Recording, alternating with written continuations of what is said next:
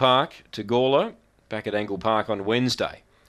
Second line being locked away. Peregrine Strike short enough. Start number 11, green light on. Yet to win a race, but she's short enough tonight.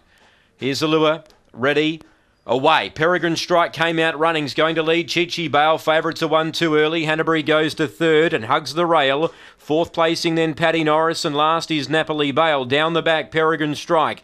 She led by 2 to Hanbury second. Chichi Bale trying to run on. Back in fourth, Paddy Norris, and a gap to Napoli Bale. Peregrine Strike led by 3. Chichi Bale trying to get there. The inside Hanbury. They're clear of Paddy Norris, but Peregrine Strike's using plenty of the track. She's too clear. Chichi Bale went to second, but Peregrine Strike, she breaks through. Second, Chichi Bale. Third, Hanbury. Fourth, Napoli Bale, and last of the 5 is Paddy Norris.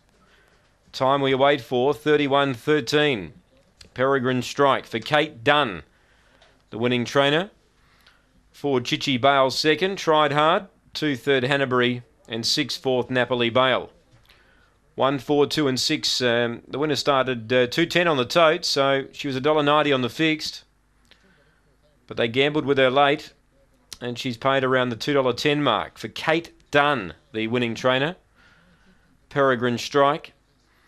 3.29 the early sectionals, 16.24 off the back, 14.89 the run home. 4 Chichi Bale second, start number 18. 2 Hanbury runs third, 6 fourth Napoli Bale. 1, 4, 2 and 6.